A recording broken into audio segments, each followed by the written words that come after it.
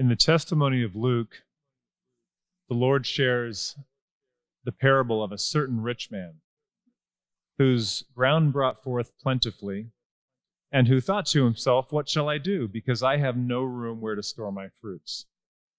The man decides he will pull down his barns and build greater ones to make room to store all his fruits and goods.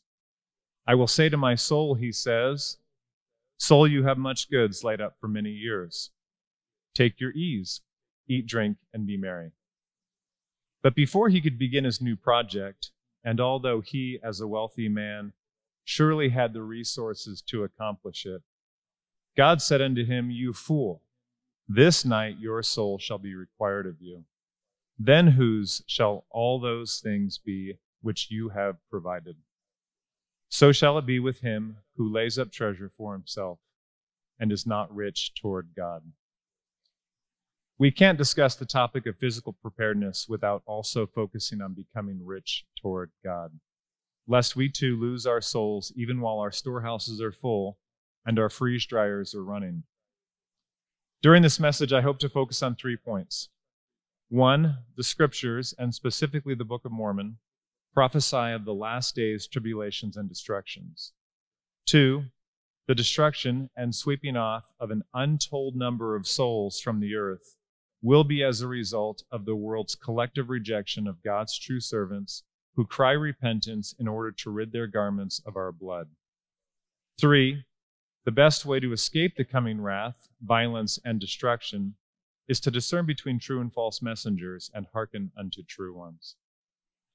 I want to add a disclaimer, as this is a rather heavy topic. I've been enjoying myself today learning all these great skills, and I don't want in any way to create fear or promote any kind of wrong haste, which always usually leads to not a so good outcome. And I certainly don't wish to trifle with the souls of men. But God's true servants, who I will point to in Scripture, often speak of such things when they're found among us, and for good reason.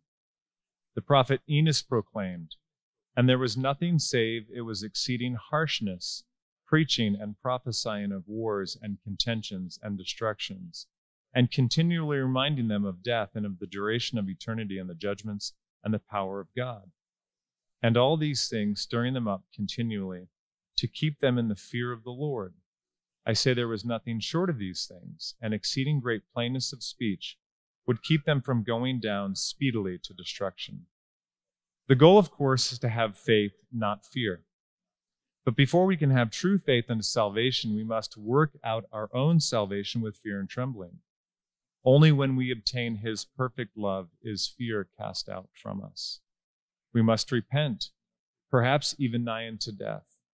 And because we are so often hard-hearted and vain and foolish, speaking of the Lord's judgments today, focusing on what's in the Scriptures to be reminded of what is coming, of what's at stake, hopefully can be of some benefit. We recently commemorated the 21st anniversary of 9/11. My family and I were living in Baltimore at the time of the attacks. My wife is originally from Long Island, New York, and her father worked with countless people in the World Trade Center towers at the time. I'll never forget the things we witnessed that day. Watching people jumping from buildings, watching buildings fall to the earth, believing that we may know people inside of them. One of my friends who I just saw last week had ignored the announcement that morning to stay on their floors in their offices to shut down and back up their computers when the first tower was hit. 67 people from his company from the 88th and 89th floors of the second tower heeded the advice to stay put. My wife, and they were killed, along with hundreds of others that he personally knew. My wife and I went to New York City a few weeks after the attacks. The streets were uncharacteristically quiet. Pictures still posted everywhere of missing people. There was an eerie reverence in those streets. We saw hundreds of stores still closed, blocks away from the towers, still knee-deep with dust and debris. When we came upon the wreckage, knowing that people's children, spouses, parents, and loved ones were buried under it, we literally could not believe our eyes, nor ever thought we could comprehend such tragedy. 9/11 gives us a glimpse and a feel for how such tragedies affect and devastate real people, all of whom have loved ones they leave behind. The Lord might say in the scriptures, "O ye fair ones," and yet the destruction the Lord has in store in the last days will be far more expansive and far more reaching and devastating than even 9/11. Nephi warns us, "And great and terrible shall be that day unto the wicked, for they shall perish. And they perish because," and we'll talk about this more a little later, "they cast out the prophets and the saints, and stone them and slay them. Wherefore the cry of the blood of the saints shall ascend up to God from the ground against them. Wherefore all those who are proud and that do wickedly, the day that cometh shall burn them up, saith the Lord of hosts, for they shall be as stubble. And they that kill the prophets and the saints, the depths of the earth shall swallow them up, saith the Lord of hosts. And mountains shall cover them, and whirlwinds shall carry them away, and buildings shall fall upon them, and crush them to pieces, and grind them to powder. And they shall be visited with thunderings, and lightnings, and earthquakes, and all manner of destructions, for the fire of the anger of the Lord shall be kindled against them. And they shall be as stubble, and the day that cometh shall consume them, saith the Lord of hosts." The best warnings we have of what is coming are indeed found in the Book of Mormon. Joseph Smith taught that it's the most correct book on earth and the keystone of our religion, and said that a man would get nearer to God by abiding by its precepts than by any other book. It's literally a warning from the dust, prepared precisely for us at this exact moment in history, so that we can learn from the mistakes of previous civilizations and hopefully repent and live. Moroni warns us what will happen if we too become wicked. He does this as he's relaying the account of the Jaredite destruction, where both men, women, and children, being armed with weapons of war, having shields and breastplates and headplates, and being clothed after the manner of war, did march forth one against another into that last great battle that would end their civilization. Moroni says, "And now we can behold the decrees of God concerning this land." For all we know, he's writing these words from upstate New York. "That this is a land of promise, and whatsoever nation shall possess it shall serve God, or they shall be swept off when the fullness of his wrath shall come upon them. And the fullness of his wrath cometh upon them when they are ripened in iniquity. For behold, this is a land which is choice above all other lands. Wherefore he that doth possess it shall serve God, or be swept off. For it is the everlasting decree of God. And it is not until the fullness of iniquity among the children of the land that they are swept off. And this cometh unto you, O ye Gentiles," this meaning the record, perhaps even more specifically, the record of Ether, "that ye may know the decrees of God, that ye may repent and not continue in your iniquities until the fullness be come, that ye may not bring down the fullness of the wrath of God upon you, as the inhabitants of the land hath hitherto done. Behold, this is a choice land, and whatsoever nation shall possess it shall be free from bondage, and from captivity, and from all other nations under heaven, if they will but serve the God of the land, who is Jesus Christ, who has been manifested by the things which we have written." Moroni's contemporaries, like the Jaredites, became so debased that they universally plummeted into theft, violence, rape, murder, and even cannibalism, after having been a civil and delightsome people only a few years before. And the husbands and fathers of those women and children they have slain, Moroni tells us, and they feed the women upon the flesh of their husbands, and the children upon the flesh of their fathers, and no water save a little do they give unto them. And notwithstanding this great abomination of the Lamanites, it doth not exceed that of our people in Moriantum. For behold, many of the daughters of the Lamanites have they taken prisoners. And after depriving them of that which was most dear and most precious above all things, which is chastity and virtue, and after they had done this thing, they did murder them in a most cruel manner, torturing their bodies even unto death. And after they have done this, they devour their flesh like unto wild beasts because of the hardness of their hearts. And they do it for a token of bravery. O my beloved son, how can a people like this, that are without civilization, and only a few years have passed away, and they were a civil and delightsome people?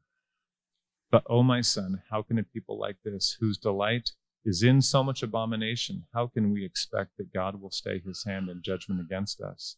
Behold, my heart cries, woe unto this people. Come out in judgment, O God, and hide their sins and wickedness and abominations from before thy face. Early American author and novelist Alfred Henry Lewis made this statement in 1906. There are only 9 meals between mankind and anarchy. Think about that for a moment. The veneer of civilization is ever so thin, and those who feign civility often turn out to be the most depraved, especially when law and order are gone. Do you remember the news footage of the police officers shopping with all the looters at the Walmart after Hurricane Katrina? Imagine what happens when not just a relatively small levee gives way and 1,800 souls are lost, as tragic as that is, but when the seas heave beyond their bounds, killing potentially millions, or when 1/3 of all mankind dies, as is prophesied in the book of Revelation. And speaking of our day, the Lord said, and it shall come to pass that among the wicked, that every man that will not take his sword against his neighbor must needs flee unto Zion for safety. Among the wicked, by the way, seems to imply anywhere in the world outside of Zion. And it continues, and there shall be gathered unto it out of every nation under heaven, and it shall be the only people that shall not be at war with one another.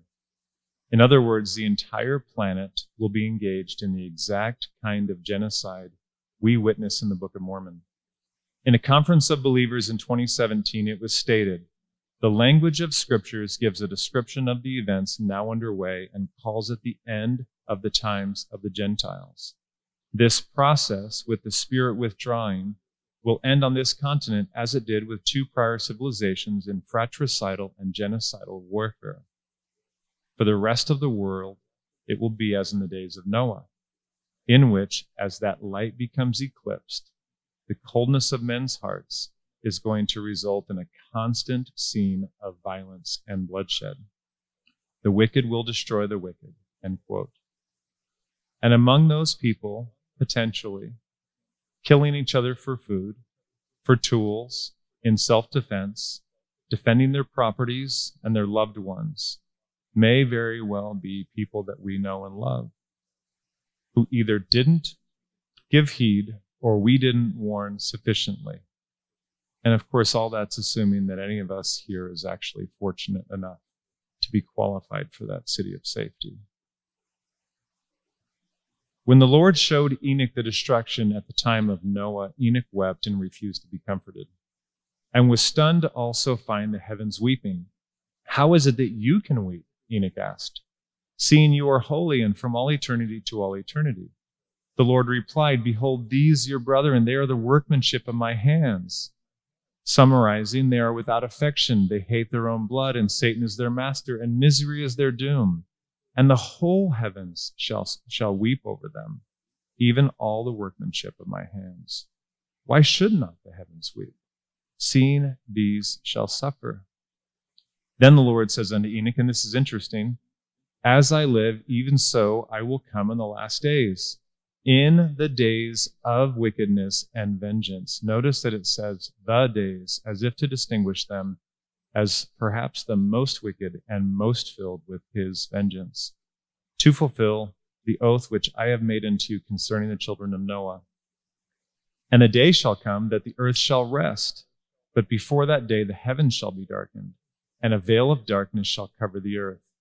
And the heavens shall shake, and also the earth, and great tribulation shall be among the children of men. But my people will I preserve. But before that day he saw great tribulation among the wicked. And he also saw the sea that it was troubled, and men's hearts failing them, looking forth with fear for the judgments of the Almighty God, which should come upon the wicked. The resurrected Lord's first coming to this land can serve as a type and a shadow of the kinds of things that may take place when he comes again. In 3 Nephi, as the Lord describes to those who survived the utter destruction of dozens of cities and millions of people, of their loved ones, their kindred, buried in the sea and earth, burned to death, carried away in whirlwinds, as those who survived lie in a complete vapor of darkness, weeping, howling, mourning, the following condensed passages will demonstrate why they were destroyed. In another place, they were heard to cry and mourn, saying, "Oh, that we had repented before this great and terrible day, and had not killed and stoned the prophets and cast them out. Then would our mothers, our fair daughters, and our children have been spared, and not have been buried up in that great city, Moronihah." Change the name of the city to Salt Lake, or New York, or Baltimore, or Provo. And thus were the howlings of the people great and terrible. And behold, that great city Moronihah have I covered with earth, and the inhabitants thereof, to hide their iniquities and their abominations from before my face, that the blood of the prophets and the saints shall not come up any more unto me against them. And behold, the city of Gilgal have I caused to be sunk, and the inhabitants thereof to be buried up in the depths of the earth. And waters have I caused to come up in the stead thereof, to hide their wickedness and abominations from before my face, that the blood of the prophets and the saints shall not come up any more unto me against them. It continues, and I'll skip forward, and mentions that the blood of the prophets and the saints should not come up any more unto me against them about 3 or 4 more times. And it finally says, "O all ye that are spared, because ye were more righteous than they, will ye now not return unto me and repent of your sins, and be converted, that I may heal you? Yea, verily I say unto you, that if ye will come unto me, ye shall have eternal life. Behold, mine arm of mercy is extended towards you.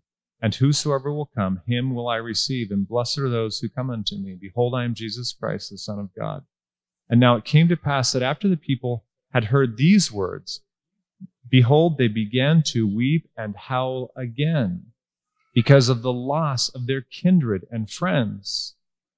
But eventually their mourning was turned into joy, and their lamentations into the praise and thanksgiving unto the Lord Jesus Christ, their Redeemer. And thus far were the scriptures fulfilled, which have been spoken by the prophets. And it was the more righteous part of the people who were saved, and this next part is key. And it was they who received the prophets and stoned them not. And it was they who had not shed the blood of the saints who were spared. And they were spared and were not sunk and buried up in the earth. They were not drowned in the depths of the sea. They were not burned by fire.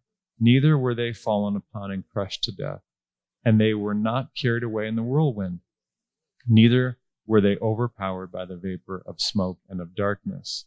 And now whoso readeth, let him understand. He that hath the scriptures, let him search them, and see and behold if all these deaths and destructions by fire and by smoke and by tempests and by whirlwinds and by the opening of the earth to receive them, and all these things are not unto the fulfilling of the prophecies of many of the holy prophets. In the book of Mosiah, we read, "And who shall be his seed? Behold, I say unto you that whosoever has heard the words of the prophets, yea, all the holy prophets who have prophesied concerning the coming of the Lord, I say unto you that all those who have hearkened unto their words and believed that the Lord would redeem his people, and have looked forward to that day for a remission of their sins, I say unto you that these are his seed, or they are heirs of the kingdom of God." In the glossary of the restored edition of the scriptures, we read, quote, "Salvation is tied to accepting prophets actually sent by Christ, not pretenders he has not spoken with." That may bear repeating.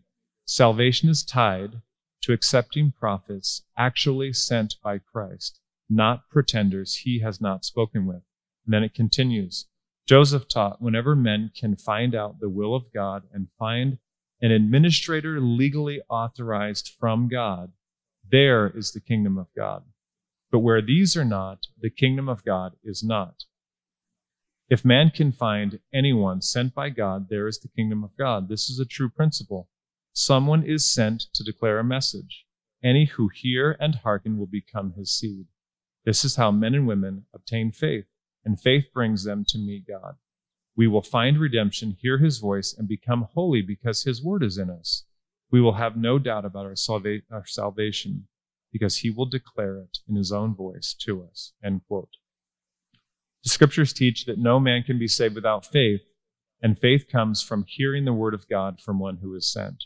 Without faith, one could say, without the testimony of his true servants, it is impossible to please God, and it is equally impossible to be saved, no matter how prepared we may be otherwise. Lehi surely had tents and provisions, and he knew how to make jerky, apparently, among many other important things. But he and his family were saved because he believed the holy prophets who were preaching the destruction of Jerusalem. He then became a prophet, and this is precisely how the doctrine of Christ works and how it's supposed to work for us. And thus he joined in the teaching. As is almost always the case with true servants, Lehi and Jeremiah and others were threatened with death, and in Lehi's case, he was warned to flee. It was not just his prepper skills that saved him and his family, although I'm sure those skills helped along the way. They were saved because they found and believed the words of true prophets who came, by the way, from outside their current church structure. Sadly, most and nearly all people living at the time of a true servant in the history of the world have not been able to recognize them, especially while they are among them. This is even truer for the leaders of the church, for the leaders of churches. Jesus says to them, "Woe unto you, scribes and Pharisees, church leaders, hypocrites, because you build the tombs of the prophets and garnish the sepulchres of the righteous, and say, if we had been in the days of our fathers, we would not have been partakers of them in the blood of the prophets. Wherefore you are witnesses unto yourselves of your own wickedness, and you are the children of them who killed the prophets. And will fill up the measure then of your fathers, for you yourselves kill the prophets like unto your fathers." And so it is today. Our scribes and our Pharisees, the leaders of our churches, how many of them actually prophesy or see or reveal anything from heaven? And yet they speak claiming authority and compel others to obey and hedge up the way. Moroni saw all our churches and our leaders and proclaimed, "O ye wicked and perverse and stiff-necked people, why have you built up churches unto yourselves to get gain? Why have ye transfigured the holy word of God, that ye might bring damnation upon your souls? And your churches, yea, every one, have become polluted because of the pride of your hearts. For behold, ye do love money, and your substance, and your fine apparel, and the adorning of your churches more than ye love the poor, and the needy, and the sick, and the afflicted.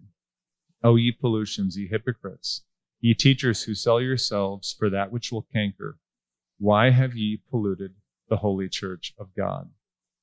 Yea, why do you build up your secret abominations to get gain, and cause that widows should mourn before the Lord, and also orphans to mourn before the Lord, and also the blood of their fathers and their husbands to cry unto the Lord from the ground for vengeance upon your heads? Behold, the sword of vengeance hangeth over you, and the time soon cometh that he avengeth the blood of the saints upon you, for he will not suffer their cries any longer." Joseph Smith taught that the world always mistook false prophets for true ones, and those that were sent of God they considered to be false prophets, and hence they killed, stoned, punished, and imprisoned the true prophets, and they had to hide themselves in deserts and dens and caves of the earth, and though the most honorable men of the earth, they banished them from their society as vagabonds, while they cherished, honored, and supported knaves, vagabonds, hypocrites, impostors, and the basest of men. In other words, true prophets are not likely to ever throw the first pitch at a professional baseball game. Would we have recognized John the Baptist had we lived in his day? He's probably the greatest example because he's the last prophet of the Bible before the Lord comes. He was not a church leader. He dressed poorly, had no standing in the community, and like his father, would eventually be killed for his testimony. I can try to envision the scenario and the quandary. Suppose you have a friend who went down to hear John preach. Your bishop and stake president have warned you and others to publicly not go near him. In fact, to do so would lead to church discipline, excommunication, or worse, maybe even death. And so in the name of obeying your priesthood leaders, you keep your head down and you listen to and follow those qualifying as authorized priesthood channels, no matter how excited your friend is about this new message. You're a good and honorable man in your community. And after all, you certainly don't want controversy, and no one wants their wife and their children and parents and siblings to lose respect for them. And so you don't go hear John. You don't listen to his talks in person or online. You don't order his books on Amazon. And you definitely don't get rebaptized in the living waters of the River Jordan like your friend does. Unlike your friend, you keep your calling at the local synagogue, working with the youth, and your job and income are not put at risk like your friend, who is losing his good reputation as someone who keeps his eye on the church's leaders and who can be relied upon to sustain them. As a result, things are good for you. And from a distance, you watch your friend throw away his life, his good name, his lands, his wealth, his family. His parents and siblings barely reach out to him anymore.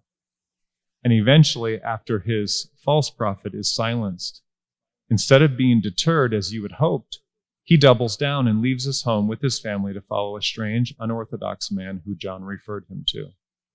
He eventually gives everything to him, even all of his sins. And when he's cast out, rejected, stoned, and eventually crucified, you think to yourself, I'm so grateful to have listened to my good and faithful leaders who I know cannot lead me astray. There is so much comfort and safety in numbers. And look at how wise these men are to keep me away from such unnecessary controversy. Unlike my friend, I continue happy in my life with all my family around me and can attend church and the temple as a member in good standing. It's proof I made the right choice. In conclusion, the days of the Gentiles are coming to an end. Violence and destruction are upon us as the result of our condemnation and collective neglect and casting out of the prophets in the Book of Mormon and those who have been sent already among us. According to the scriptures, this rejection will at some point lead to a repeat of what's happened here on this land already twice before. We would do well to get prepared physically and spiritually, and ideally, like Lehi, find and hearken unto a true messenger, repent, flee Babylon. It's falling, and oh, how great will be its fall. We cannot assume or vainly hope that our prophets are not false. We must judge, and we must come to know, lest the blood of the true prophets, who we may also be casting out, even if only through our carelessness, comes upon us in the days of tribulation and destruction fast approaching.